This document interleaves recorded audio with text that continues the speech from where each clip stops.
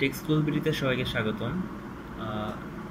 আজকে আমরা দেখব কারেন্টের ডিরেকশন। কারেন্ট অ্যাকচুয়ালি কোন ডিরেকশনে আমরা মানে ফিক্সডভাবে ধরে নেব, একটা ডিরেকশন ধরে নেব।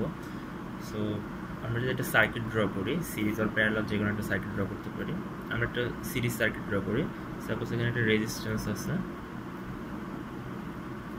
একটা ভোল্টেজ সোর্স, অবশ্যই এটা ডিপেন্ডেন্ট ভোল্টেজ সোর্স। যেহেতু আমরা আগের ক্লাসে দেখেছি কোনগুলো ডিপেন্ডেন্ট কোনগুলো ইন্ডিপেন্ডেন্ট, এখানে যে কোনো ধরনের সোর্স থাকতে পারে। আমরা এখানে একটা ইন্ডিপেন্ডেন্ট সোর্স দিয়ে দিচ্ছি। যেহেতু এটা পজিটিভ অ্যান্ড নেগেটিভ দিক দিয়েছি, আমরা জানি কারেন্ট বলতে আমরা কী বুঝি। কারেন্ট হচ্ছে অ্যাকচুয়ালি যখন ইলেকট্রনের ফ্লো হবে, মানে ইলেকট্রন যখন পরিবহন হবে তখন কারেন্ট থাকবে ওখানে। এখন যদি আমরা দেখি যে ইউজুয়ালি কারেন্ট ইলেকট্রন হচ্ছে নেগেটিভ সাইড থেকে পজিটিভ সাইডে যায়, আর কারেন্ট হচ্ছে তার ঠিক উল্টো দিকে। কারেন্টটা হচ্ছে পজিটিভ থেকে, আমরা যে কারেন্টকে আইদারে প্রবেশ করি, কারেন্ট হচ্ছে পজিটিভ থেকে নেগেটিভ প্রান্তের দিকে প্রবাহিত হয়। এটা আমাদের মানে অ্যাকচুয়ালি এভাবেই কাজ করে, বাট ডিরেকশন বিভিন্ন সময় চেঞ্জ হতে পারে, সেটা আমাদের সার্কিটের উপর ডিপেন্ড করে। আচ্ছা, আর এখন যদি আমরা কিছু সার্কিট দেখব প্যারালাল এবং সিরিজ, যে কারেন্টগুলো কীভাবে ডিভাইড হয়ে যায়। আমরা যদি এখানে যেমন আমরা দেখছি যে এটা একটা সিরিজ, আমরা সিরিজ কীভাবে বুঝবো, প্যারালাল কীভাবে বুঝবো, এগুলো পরের লেকচারে দেখাবো। আমরা আপাতত দেখাচ্ছি যে কারেন্টগুলো কীভাবে ফ্লো হয়। এখন যদি আমরা একটা প্যারালাল সার্কিট ড্র করি,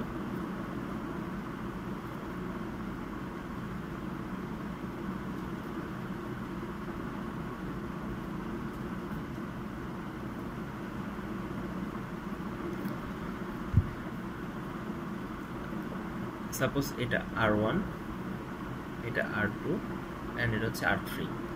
এখন এটা হচ্ছে ভোল্টেজ সোর্স V। আমাদের পজিটিভ থেকে আই কারেন্ট ফ্লো হচ্ছে এদিকে। সো এই রেজিস্ট্যান্সের মধ্যে আমাদের কী পরিমাণ কারেন্ট প্রবাহিত হবে, আমি তাহলে আগে তোমাদের সিরিজ অ্যান্ড প্যারালালের কারেন্টটা কীভাবে প্রবাহিত সেটা বলে দিচ্ছি। সিরিজে হচ্ছে কারেন্ট অলওয়েজ সেম থাকে, কারেন্ট কোনো চেঞ্জ হয় না।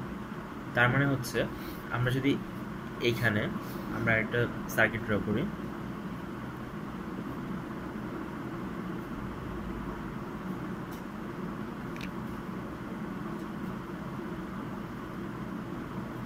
আমাদের অলওয়েজ এখানেও হবে আই কারেন্ট, এখানেও হবে আই কারেন্ট, এখানেও হবে আই কারেন্ট।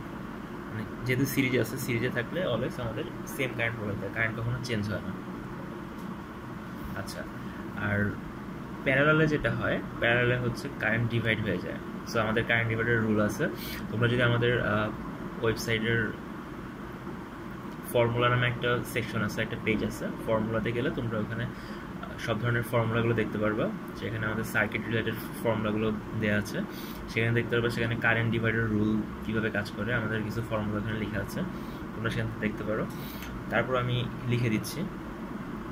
এখানে আমরা ধরে নিচ্ছি এখান থেকে আই কারেন্ট প্রবাহিত হচ্ছে R1 এর মধ্যে দিয়ে, তাহলে R2 এর মধ্যে দিয়ে, যেহেতু এখানে প্যারালালে আছে, আমরা ধরে নিচ্ছি এটা প্যারালালে আছে, প্যারালাল অ্যাকচুয়ালি আছে, বাট প্যারালাল কীভাবে কাজ করে সেটা আমরা পরে ভিডিওতে দেখাবো।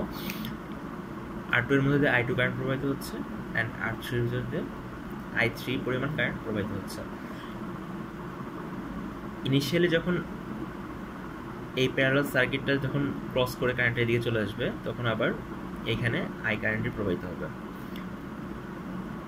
কারেন্ট অ্যাকচুয়ালি আমাদের যেটা হয়, আমরা যদি কেভিএল কেসিএল ফর্মুলাটা দেখবো পরবর্তীতে, তখন তোমাদের এটা ক্লিয়ার হয়ে যাবে। তা আপাতত জেনে রাখো যে প্যারালাল সিরিজে, প্যারালাল সার্কিটে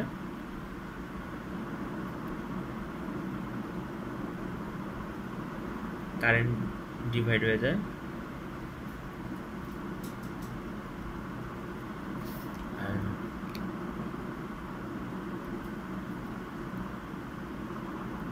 সিরিজ সার্কিটে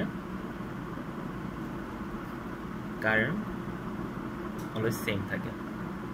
তো আজকের মতো এখানেই, পরবর্তী ভিডিওতে আমরা সিরিজ প্যারালাল কীভাবে চিহ্নিত করতে হয় সেটা আমরা দেখব।